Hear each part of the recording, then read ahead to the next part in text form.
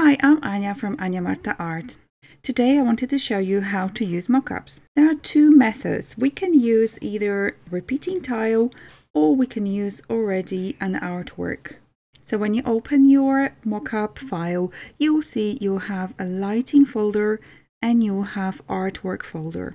Let's start with method 1 when you have to define your pattern first.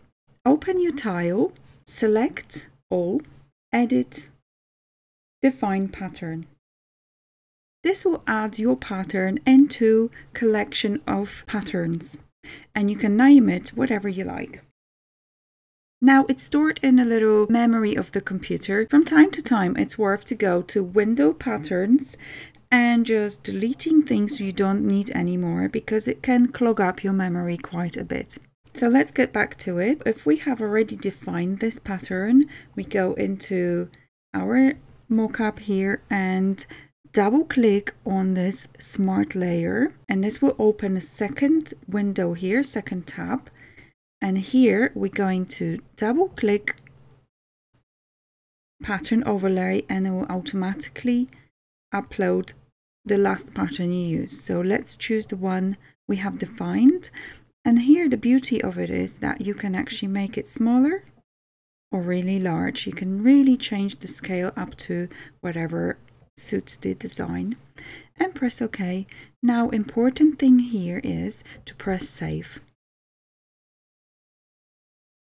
Now if you come back to your design, you can see that's been applied into the right areas and all the highlights and shadows are preserved. You can also play with lighting, so highlights and shadows you can switch them off or you can intensify them. So for example, if you want more highlights, just change opacity here. And the same with shadows, you can make them deeper if you like.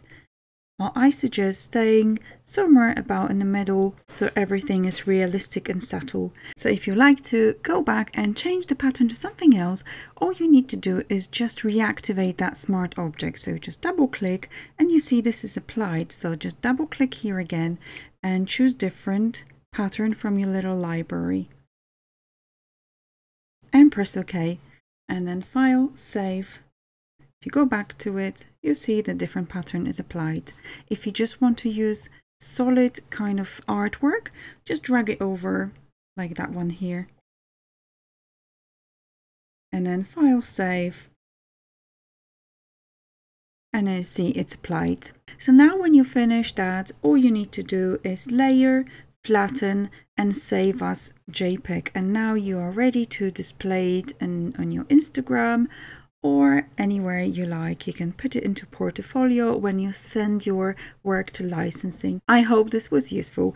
Please let me know if you have any questions, and if you would like to see any more mockups from me, please visit my Etsy shop. I will link it down below.